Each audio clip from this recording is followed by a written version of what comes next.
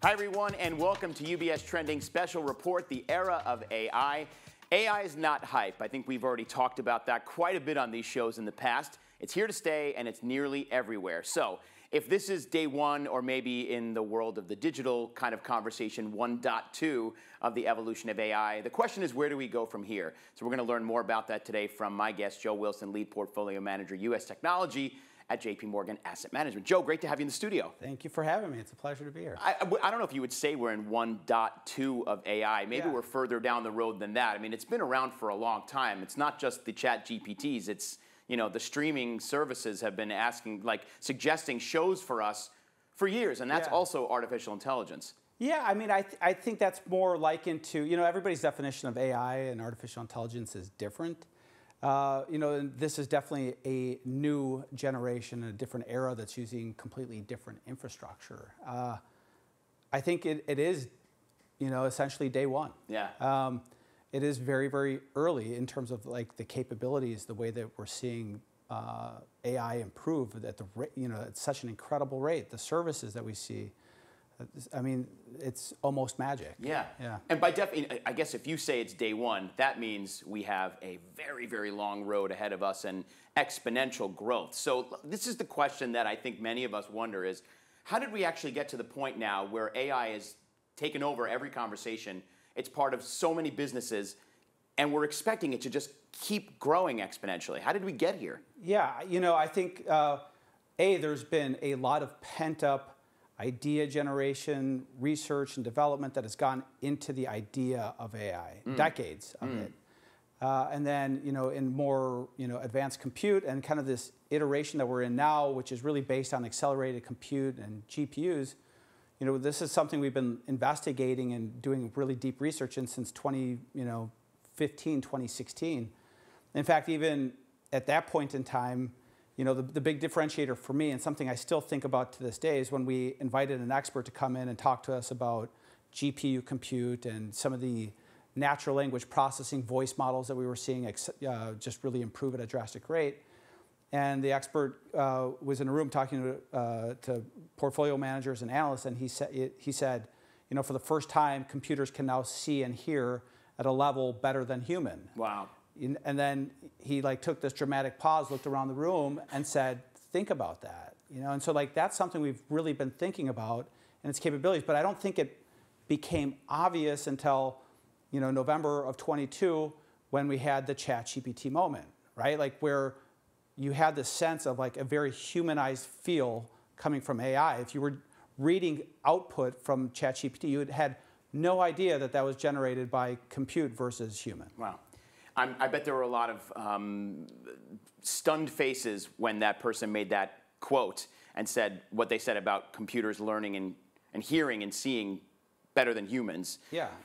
I'm sure there was just dumbfoundedness in the room, because I think we don't really necessarily think of computers that way in the science fiction movies we do and things like that. But to hear an expert say that it's reality, that's a big statement. Oh, for sure. Like that's something that you really, you know, like I'm fortunate to be in a position to have these types of discussions with people that are way smarter than I am.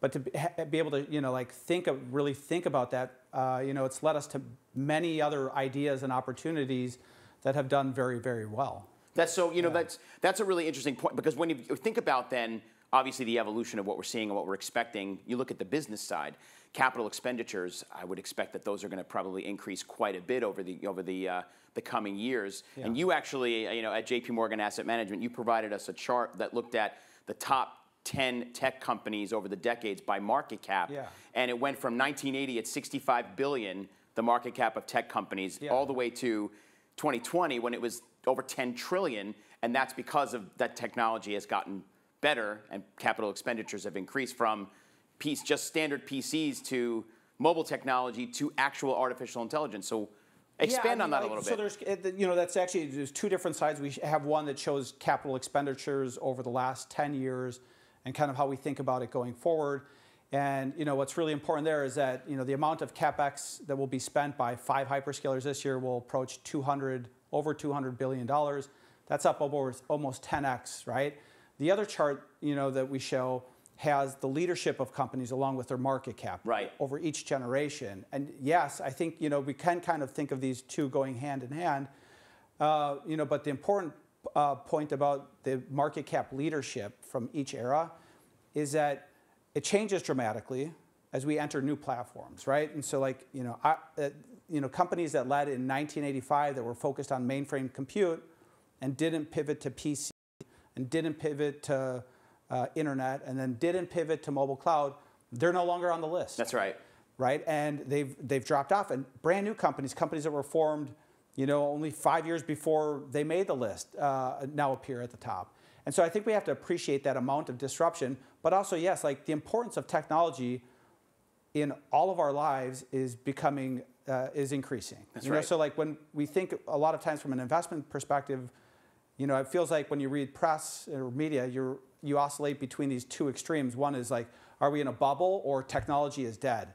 And I always go back to like my own personal experiences or the ones that, of discussions I have with enterprises, which is like just thinking about the secular adoption of tech, which is much more predictable and steady than the two extremes of the market. Mm-hmm. And that's something that has me very excited about technology generally over the next many years, but especially now because of like this new platform that we're entering, right? The thing that follows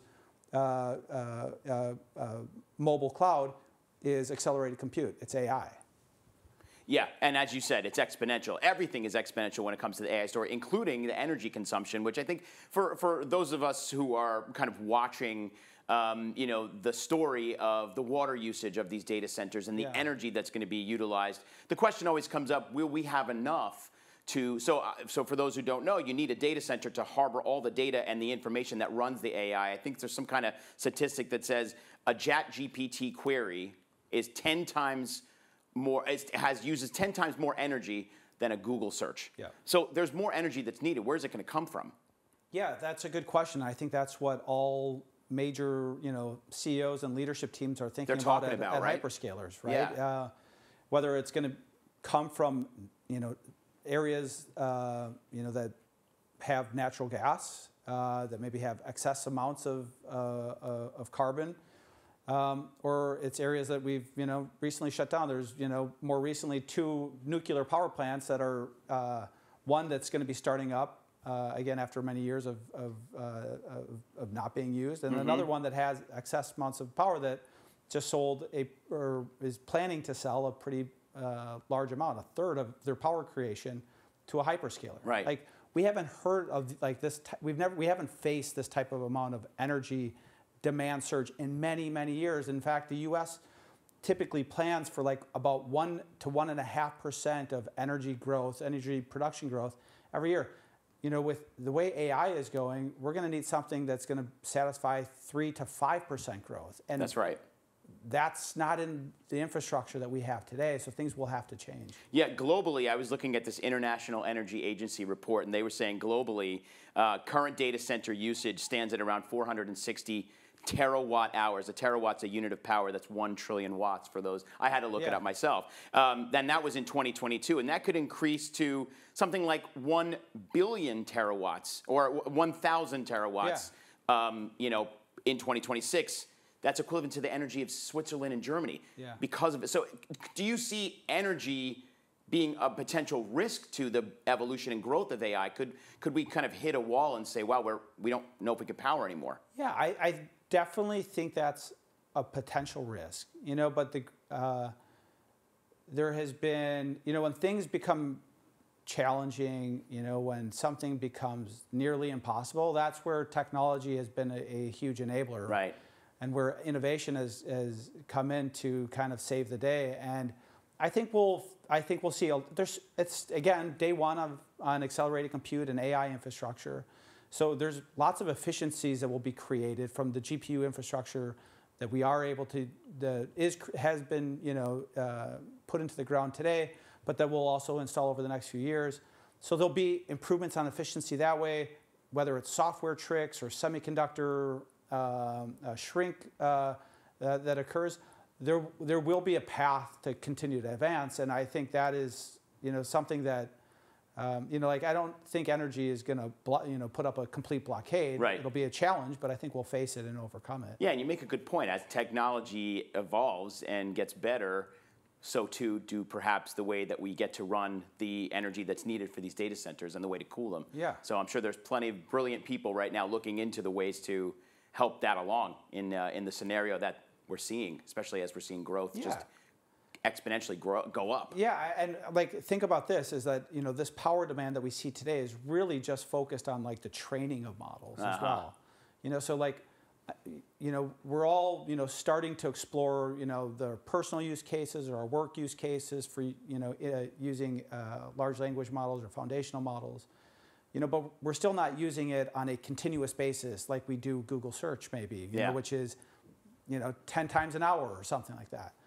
But there will be a point, I believe, where AI will be, inferencing on a 24/7 time frame for each and every one of us. And we definitely don't have the compute infrastructure for that. So like there's all these different, new demand areas that we still haven't even explored that it'll make power look more challenging or networking look more challenging or just the amount of CapEx that goes into the ground more challenging. And what we need to start seeing really is kind of like, are those use cases like what is the thing that is going to have us using AI infrastructure 24/7? Right. I feel like this is one of those topics that we could talk about every month, and it changes, and it could potentially change. New information comes, and new data surfaces. It's fascinating stuff. Yeah, that's why I love what I do. I mean, like covering technology for as long as I have is like we've seen so many different iterations of things, and I mean even last week, new hardware for like mixed reality, where you put glasses on and you're able to see a video or an email pop up, and then you're able to manipulate it, move it to a different part of the room, and when you look away, it's not there, and when you look back, it's still there, right? And but I'm still looking through glass and able to have a conversation and speak with you. Like these are things that people said were impossible. The services even today that we're seeing from foundational, like those were things that were just not even possible 2 or 3 years ago. So this is a pretty incredible time to do what I do. I love it. That's great. And I feel like everybody needs to take the word impossible out of their vocabulary, because everything that you said, we thought was impossible even a year ago, is becoming a reality. So, and who knows where it's going to go from here. Yeah, at least, and like who's just like, right, we never know with 100% confidence of something, right? But things are looking much more possible and much more impactful with the technologies that we see today. Absolutely. And I get excited about thinking about all the gadgets and services that we're going to use on a personal, in our personal lives and our enterprise lives. But I also like to think a lot about the impact that it's going to have across every single sector and every industry. And the godfather of AI would say, well, if you were to sit down with him and ask him like which sector is going to be the most impacted, he could definitely say tech, because that's obvious. Right. Or maybe it's transportation because of what we're seeing with autonomous vehicles or robotics. But like the area that he's most excited about is healthcare, right? And like drug discovery. And I think that's really exciting. And it's not going to apply just to life sciences and healthcare. Every single sector is going to be impacted by accelerated compute AI in the future. That's great stuff. Yeah. Joe, thanks. I wish we had a lot more time, but that means we have to get you back in, because I'm I see how passionate you are about this stuff. Yeah. Yeah, you're just down the street. Everybody, as long as you're in Manhattan, everybody can get anywhere. Anyway, Joe, thanks for coming through. We'll definitely get you back. Yeah, thanks for having me. Great. Joe Wilson from JP Morgan Asset Management. And there's lots more information you could find on our new AI Hub. The web address there is ubs.com/AI-hub. And Joe and I were talking about a lot of different things today. So if you want to talk to your financial advisor, that would be the best way to get more information on how some of these opportunities may fit well into your portfolio. So make sure you're continuing that conversation with your FA, and make sure to follow UBS on social media. We're on all the platforms like LinkedIn, Facebook, and Twitter, including Instagram. At UBS Trending is the account you can follow there. From New York City, I'm Anthony Pastore. Until next time, have a great day, everybody.